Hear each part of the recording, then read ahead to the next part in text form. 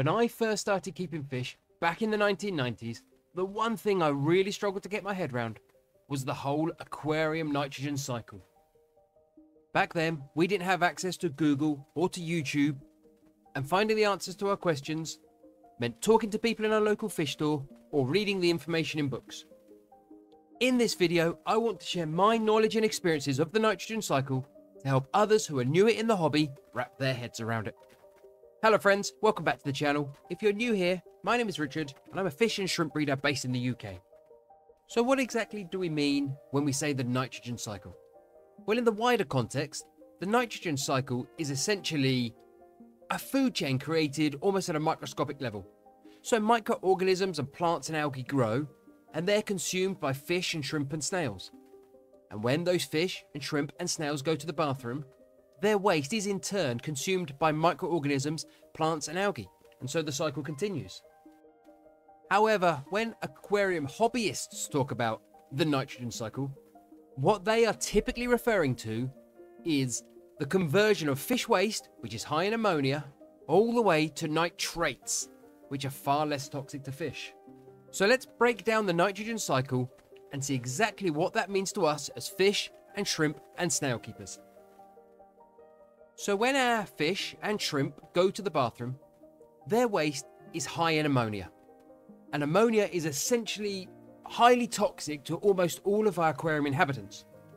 Now, there can be other sources of ammonia in our fish tanks, and this includes uneaten food breaking down, or bits of organic matter such as dead fish or plant leaves that are breaking down in the water column. Even at very low levels, ammonia in our aquarium water can quickly prove fatal to our fish and shrimp. Now, pretty much the only reason we can successfully keep fish and shrimp in glass boxes in our homes is thanks to the presence of two naturally occurring strains of beneficial bacteria. The first strain of beneficial bacteria is known as Nitrosomonas bacteria. This bacteria's sole mission in life is to consume ammonia and convert it into the somewhat less toxic nitrite. Now, nitrite, unfortunately, is still toxic to our fish and shrimps, although they can typically tolerate it in slightly higher levels than they can ammonia. Even marginally elevated levels of nitrite will quickly prove fatal to fish and shrimp. This is where our second beneficial strain of bacteria, known as Nitrobacter, comes into play. Nitrobacter takes the nitrite in our aquarium water and converts it into the far less toxic nitrate. Luckily for us, our fish and shrimps can typically tolerate nitrates in surprisingly high levels. There are various different numbers banded around the internet. Some say 20 parts per million nitrate is the maximum, some say 40, others say you can easily go to 100. It very much seems to vary by species of shrimp or fish. Sadly, there aren't any naturally occurring bacteria that will deal with the nitrates, although there are some specialist filters on the market. For the majority of us, there are only two realistic ways we can reduce our nitrate levels.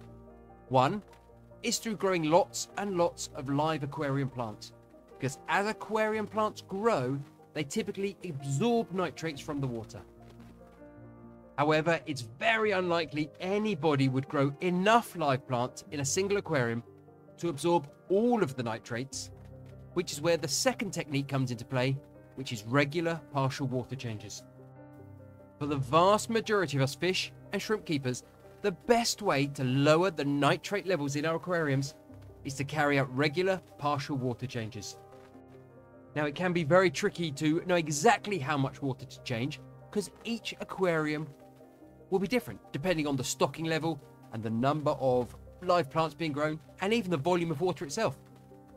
But typically numbers between 10 and 25% are banded around. Common wisdom dictates that if you change between 10 and 25% of your aquarium water each week, you will naturally keep the nitrate levels under control. This is typically where I find myself in my own fish and shrimp aquariums. Although in my fancy goldfish tanks, I do tend to change up to 75% each week because I do keep those tanks overstocked, and fancy goldfish do tend to eat a lot and create a fair amount of waste. Now, of course, there's no way we can actually see the nitrate levels in our aquariums just by looking in the water. But what we have to do is get ourselves a good quality aquarium test kit. Most test kits can test for ammonia, nitrite, and nitrate, and typically we also can test for pH if we wish to. Personally, I find growing lots of live aquarium plants to be one of the best ways to keep my nitrate levels down. But I also carry out regular partial water changes. If you want to know more about water changes in a shrimp tank, why not check out the video linked on screen. Thanks for watching.